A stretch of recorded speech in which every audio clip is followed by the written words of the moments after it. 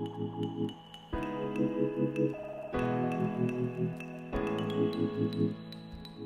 right, welcome back. Thanks for tuning in. Today we're going to be talking about Department H. I'm going to go over the first omnibus, which is the first half of the book. I'll try not to do too many spoilers, and let's dive right in. Okay, here we go. This is Department H Omnibus Volume 1, the first half of the series. This is the cover. I'll just talk about the cover. I had a bunch of different variations on this cover and eventually settled on this one.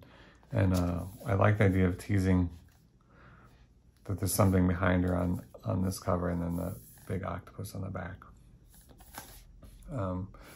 That was an idea that we had early on. And I guess I should start with this being the first, I think the first, or at least the first on this scale, collaboration with my wife, Charlene, where I did all of the drawing and then she painted everything. All right, so let's see, here we go. There's our cast of characters. To prepare for this book, I read a bunch of Agatha Christie. I hadn't read too much of it, and the idea of doing a locked room murder mystery was something that I wanted to do, but having not read a lot of it, I had to sort of get caught up on it. And I remember my mom, when I was younger, she read all the Agatha Christie. She was a huge fan of the books. And so I read a few of those, asked her what her favorites were, and sort of read some of those. And I think one of them was I think it's The Murder of Roger Ackroyd was one of them. And then I'm trying to remember what the other ones were, but I read a handful of them just to sort of get a handle on the genre. I wanted to make sure this is something that worked as a locked room murder mystery, even though my intent really was to, I just wanted to do like an underwater story. And that was a good hook, a good way to get into it. All right, here we go. We introduce a character, Mia, and the idea here was that we see her above water for a page and a half, and then she never comes back up. The whole series is going to be underwater, so I really wanted to make sure that the entire series was underwater, except the flashbacks were the only cheat when it came to that. But again, I set that up as one of my obstacles, storytelling obstacle, where I wanted to make sure we stayed underwater and kept that pressure going on her, like literally and figuratively. And so we just never come up for air. And she's down there the entire series. Kind of a fun writing challenge. And then my workaround with that was to sort of slip in some flashbacks and memories and things like that. So we'll get some of those there to set it up as she heads down to the base. And we introduce our first suspect, our first murderer suspect. As he escorts her down to the base. And then some more flashbacks. Indicated with the blue tones. Originally, I think Charlene painted these black and white, and then I added duotone in Photoshop afterwards. And then one of my favorite things is sort of this in-between. We're seeing their relationship broken here, and then in between we see sort of like a subliminal, what it used to be, or what they used to share, sort of hinting at that. Again, this is something that I think is great. I'm always trying to figure out how we use comic books to do something you can't really do any other way. And sort of slipping that kind of thing in there is something I think comics is really great at. All right, then we head down to the base.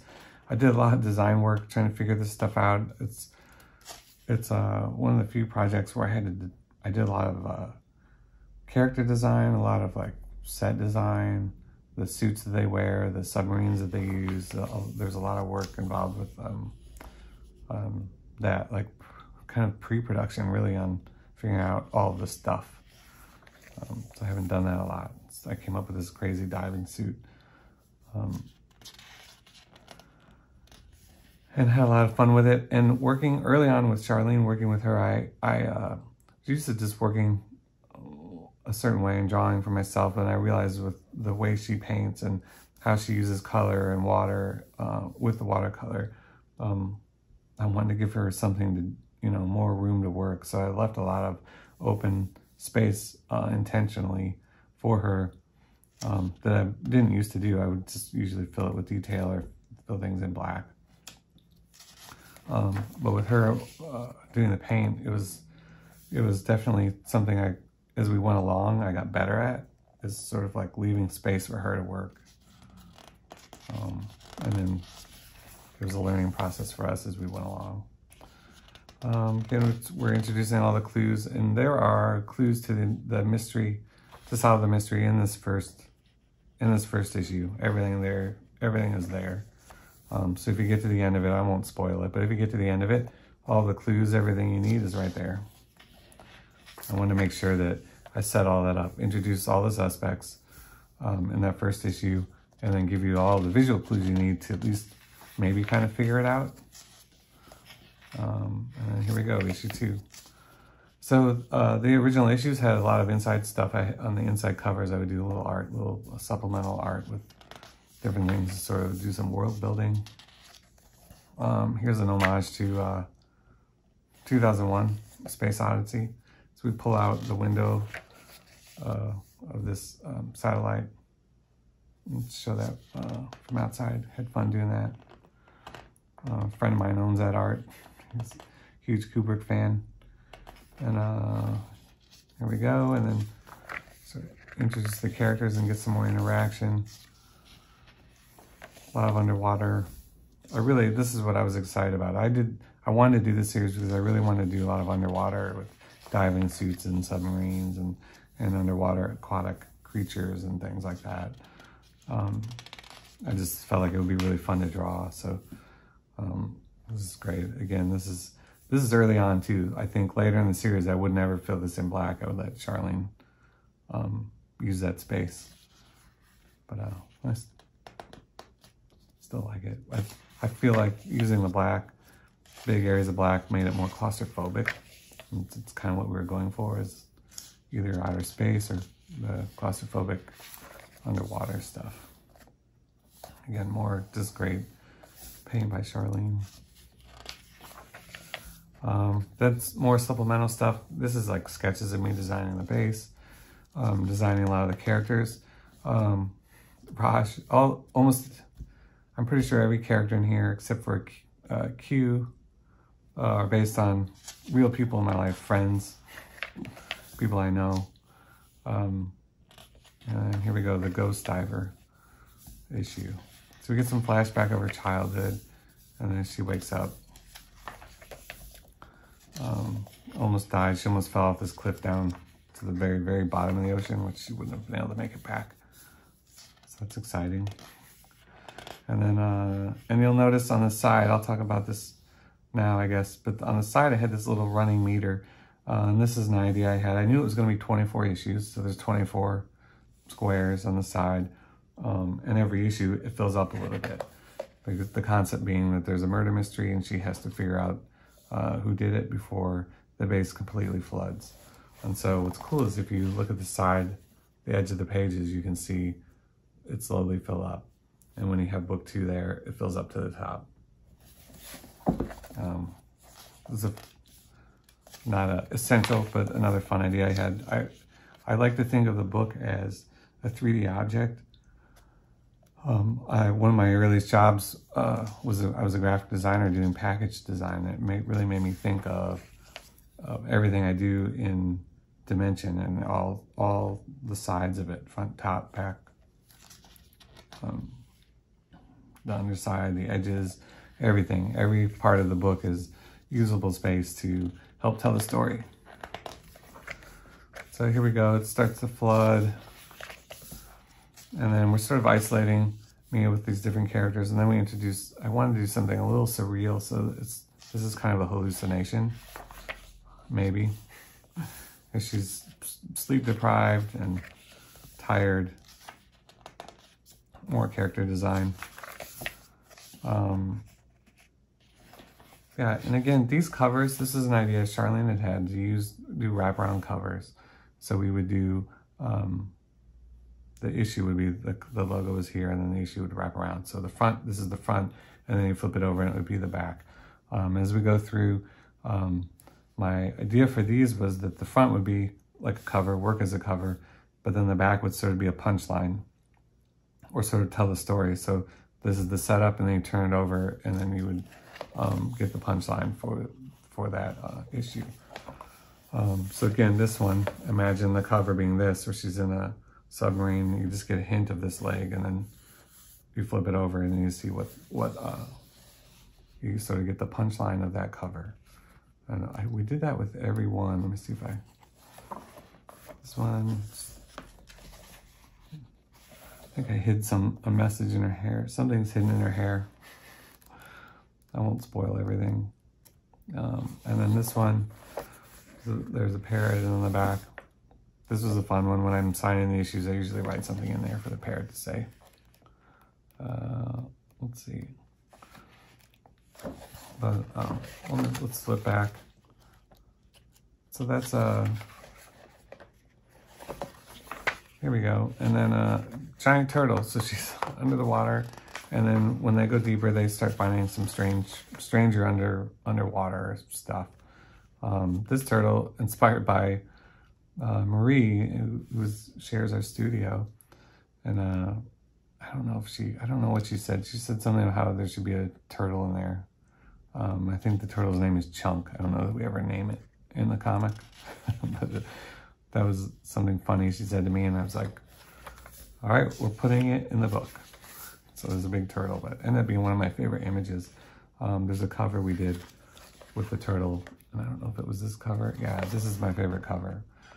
So just love Charlene's color on this, how bright it is, and then the scale of it. It's one of my favorite things. More character sketches. And again, all these characters are based on, this is based on a friend of mine. A lot of the dialogue, a lot of the things in here, a lot of it is discussion or argument about faith and religion and science and space exploration versus ocean exploration, you know, and why do one over the other. And so a lot of that was discussions or debates that I have with myself, with my friends. And sea mime, this is completely made up based on a sea spider, but I like the idea that they maybe had vocal cords, and so that they can sort of mimic what they hear. And it makes for a creepy scene as they go through this underwater cave. And another thing, these diving suits have all these cameras. The idea being that there's no light under that deep, so you'd have these cameras and infrared and all these ways to sort of pick up video where there's no light. And, so we sort of get the point of view of this helmet camera, which is kind of fun to draw. Some more flashbacks. And then some explosions, things are going bad. Another character design, Bob, named after my daughter's gecko, pet gecko. She's named Bob. And again, this is another cover where you see just the corroded Department H logo on the back. The punchline is there's like a little hand body floating in the water. And I love doing cutaway views. I wanted to show how these suits worked, and they have these sort of emergency bubbles where the masks come out so they can swim. They can wear these suits and then still breathe underwater. They're not good at a lot of depth, but for emergencies. And there we go. And then we meet more flashbacks, sort of learning the story, getting Mia's memories and how those tie into the mystery. These moments with her dad, and the origins of Department H as she's trying to put out fires in the present day. Again, more character drawings. I really like doing these. I think some of these I did on the iPad or on the my Cintiq. I was sort of playing around with brushes and sort of learning the program. So I did those as sort of tests. This is straight from a sketchbook. This is the earliest ideas I had for for how flippers could work, where they just flip out, turn into flippers, and then they would flip back in. That's some funny designs. The inspiration for this book, some of it was Agatha Christie, some of it was Jacques Cousteau, of course. There's a documentary, World Without Sun, which I watched. It was just really impacted me. It was very claustrophobic, very like lo-fi, kind of scary in a way. I'm scared of drowning. And so this is sort of my way of tapping into that. And I think my original idea was I was going to go learn to dive and as research, and I ended up chickening out, I think. This is a great issue. It's her and Roger stuck in a room, talking, sharing their story, and trying to escape this room. And then another guy going crazy under there. It's got the underwater madness. Charlene having fun with the paint here. And then you can see as we go along, this is issue 7, so we're about 7 months in, that we're getting more comfortable working with each other, and like her responding to my art and me sort of adjusting my art and style to give her space to do her thing. And so I think as we go along in the series, it's subtle, but you can see that we're learning to work together. More character sketches. Sometimes I would work out sketches or cover sketches and designs on the iPad, and then just do that in paper later. But it helped me figure out color and come up with design. There we go. I got to do my National Geographic cover. This is fun. A friend of mine has that piece of art. Some of this art I know where it is. It's kind of nice. Here we go.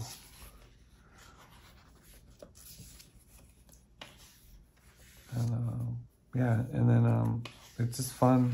It was fun working with Charlene and then using color to tell the story. And we consulted every issue. We'd go over every page and talk about it, what's happening on the page and what's going on, and ideas for color and things I could do with the art.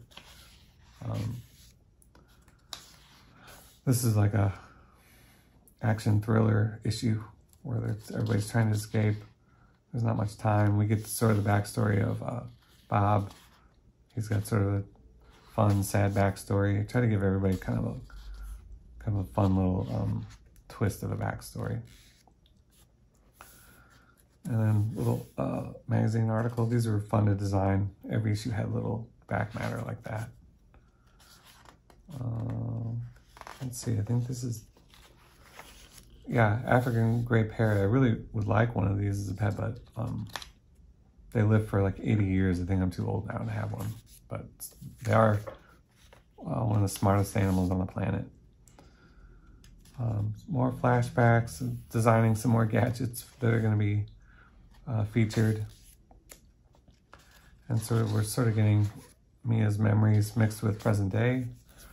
As they go to the sort of the engine room of the deep sea base. This I based on, I'm trying to look, I think it's like car engine motors and things. I just scaled everything up and did some research on what the motor and generator might look like in this place. So it was real fun drawing all these little gears and motors and things. And here's Lily, another character. Not based on the Lily we really know, but I used her name. I'm terrible at naming characters. So really I just pull them from real life. And then here's Q. I don't know. Oh, Q he was inspired by Moby Dick.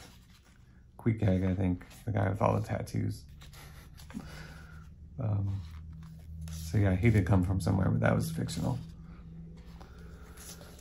There we go. He's cool. All right. Sketch of Lily, and then just a diagram of Q, his injuries.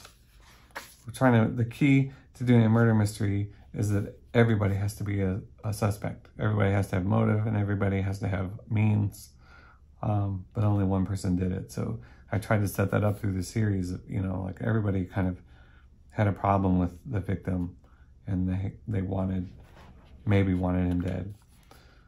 This cover, totally inspired by La Ventura, Criterion movie, and the director is escaping me right now.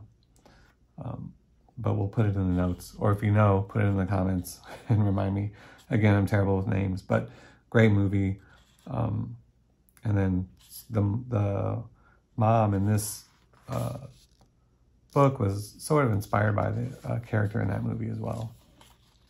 And I like doing diagrams and everything, so it was kind of fun to sort of do some character moments with Mia as a 12-year-old. I think my daughter was actually that age. I think she was maybe 12 when we were working on this. So maybe a little bit of inspiration from her. You'll see some of her art later on too. So, we all got involved in this one. Snakes fighting, and then just this overview shot. Gosh, I feel like every time I do this, I always think about David Mazzucchelli in Daredevil, Born Again. He started every issue with like that great eagle eye view looking down on Matt Murdock as he laying in bed or laying in an alleyway. I think about that every time. So maybe some inspiration from that. Again, some flashbacks. We're getting a lot of Mia's childhood here, learning about her mother. And this sound, I repeated this. You can see this in my book 3 Story, which is a sound I think Charlene said something about one time, or it's really quiet and you hear the ting of rope against a pole. I think it was a flagpole in 3 Story, and here it's just some of the rigging on the ship. But such a great sound. I like putting it in books. There she is there, and her pattern and the color in her dress is important. We repeat that in different places throughout. So it's her and her brother, their rivalry. Another overview shot sort of mirroring the one from her earlier. And then I like playing this chess game in the foreground while they're fighting in the background. That was a hard page to figure out, but fun. And then here, I think this is the first of Ella, my daughter's art that we put in here. I had her do all the handwriting and then do a drawing as Mia, 12 years old, in her journal. I thought, why not have a real 12-year-old do the art for that page. Again, this is another cover where we have sort of the ghost diver, and then the punchline when you flip it over is that you have this creepy sort of mermaid in the back.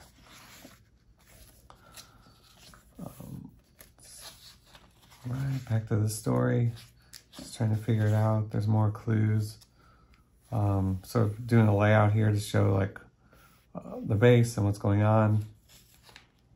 I feel like that was a hard part to do in this, is to make sure that the space where everything's taking place is clear and who's doing what and where they were, making sure that I didn't cheat the story with and gave you enough clues that you could maybe figure it out. There she is diving. More underwater stuff. Some of my favorite stuff to draw. Here we go. This is sort of their base in the ocean, and then you can see there's the subliminal skull here. This is probably a leftover idea from Mind Management, but this sort of forming the skull shape up here. Kind of obvious, I guess. All right, this is a fun page to draw. It's a satellite crashing into a moon, and then the underwater base. It's a fun page. Then backstory, we get a really old flashback. So we finally get the ghost diver story and what happened to him. And this was actually based on a real diving story when I was doing research about diving and what it's like. And some of what happened in here is based on a real thing that happened, which really was sad, creeped me out. Not exactly like what happened here, but similar, inspired by. Here we go. And we're getting close. So there's Henry. That's the dad. And just some fun back matter. And then here we go. This is the cover. Which issue is this? This is issue 12. This cover, I drew this in Hawaii. We were there, I guess for research. But I remember sitting in the hotel room drawing this one because the page was due, or the cover was due, and I didn't have it done yet. So not a bad place to be for inspiration. Again, this is the cover, and then when you turn it over, then you get the punchline is sort of this creepy dead person. All right, then again, sort of a callback to the satellite where we're pulling back through the action out a window and then out of the sea base. Kind of fun to do.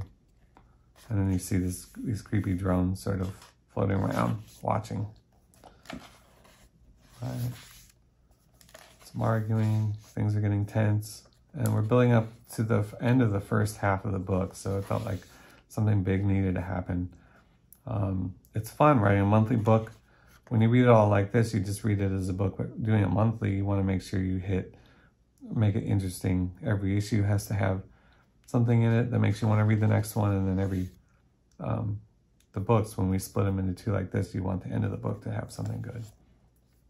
This is probably my favorite page in the whole series.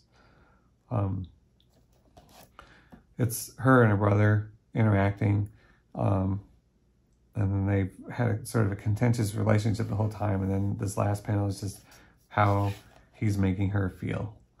To me, I think that's something that just you can't really do in any other medium. Like, you could kind of do it in movies, not really. I think just that silent panel is something that only comics can do.